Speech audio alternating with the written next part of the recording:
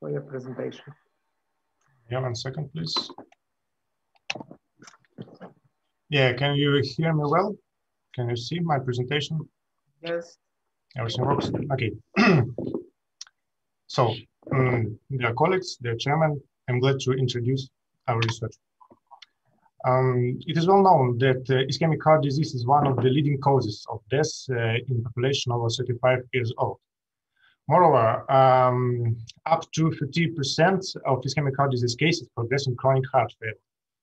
When heart failure develops on the background of obstructive coronary artery disease and accompanied by severe systolic dysfunction, it is called ischemic cardiomyopathy.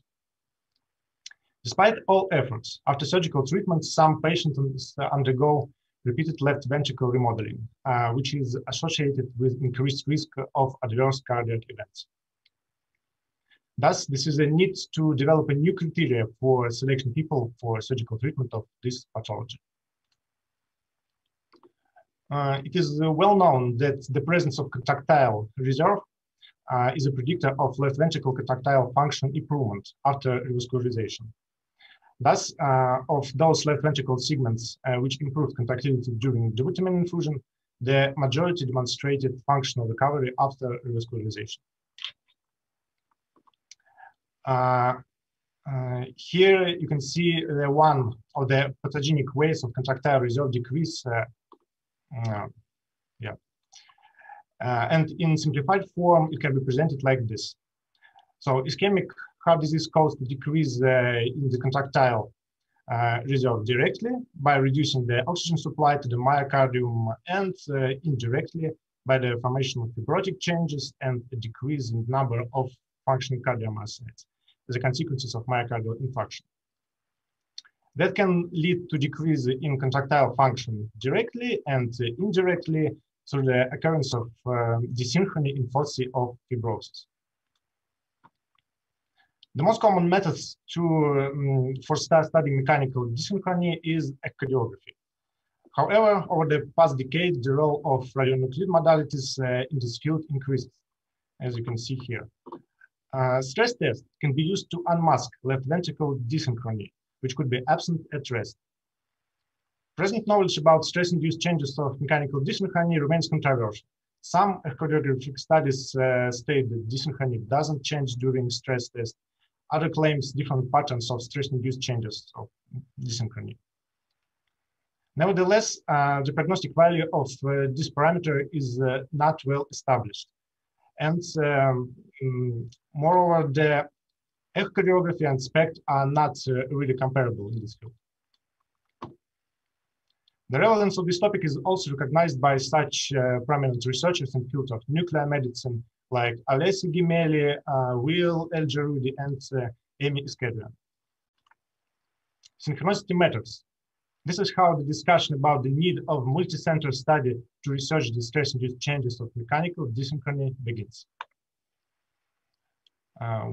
Gated blood pool SPECT. This is a method of visualizing of blood pool labeled by Tikhnetsov. Method is characterized by high accuracy and reproducibility in measurement of systolic, diastolic function, desynchrony of both heart ventricles. Additionally, lung pathology artifacts of excessive soft tissue and ribs don't have a critical effect on the image quality. Method is validated by Tomsk studies and is comparable to MRI in terms of assessment of systolic function and volumes of heart ventricles. However, until recently, the acquisition took a long time. The introduction of gamma camera with CCT detectors led to reducing acquisition time down to 5 minutes, and made it possible to conduct it in patients with severe heart failure and during stress test. So, unresolved problem you can see here. There is no data about stress-induced patterns of mechanical desynchrony changes obtained with gated blood pool SPECT on CCT gamma camera, as well as the value of stress-gated blood pool SPECT in prediction of results of ischemic cardiomyopathy surgery is still unclear. And our hypothesis was that stress-gated blood pool SPECT has prognostic value in patients with ischemic cardiomyopathy. A total of 30 patients with ischemic cardiomyopathy were enrolled in this study. Before surgical treatment, all patients underwent stress-gated buccal SPECT and echocardiography. In the follow-up period, patients were divided into two groups, with and without sites of left ventricle remodeling. Inclusion criteria were compliance to the diagnosis of ischemic cardiomyopathy, and exclusion criteria are presented on the right. Let me not dwell on that. Stress-gated blood pool SPECT protocol is presented here. After erythrocytes labeling, there were 4 continuous acquisitions. First at rest, and then during increasing doses of dobutamine from 5 to 15 microgram per kilogram per minute. And the patent on this method is received. Determined parameters were following. Volume parameters, as well as systolic and diastolic parameters, and parameters of mechanical desynchrony. And here are the results. The higher reproducibility of all parameters, both at rest and at stress, has been shown. The highest values of correlation coefficient were shown by the synchrony indices. Here you can see patient characteristic before operation. Repeated remodeling group consisted of 19 patients, reverse remodeling group of 11 patients. Groups were comparable in majority parameters, except number of myocardial infarction in anamnesis and number of affected coronary arteries. Also, negative group had more interventions on mitral wall. According to gated blood pool SPECT, there was significant difference in stress-induced changes in systolic function and mechanical desynchrony. By the results of logistic regression, all mentioned parameters except entropy were independent predictors of left ventricle remodeling.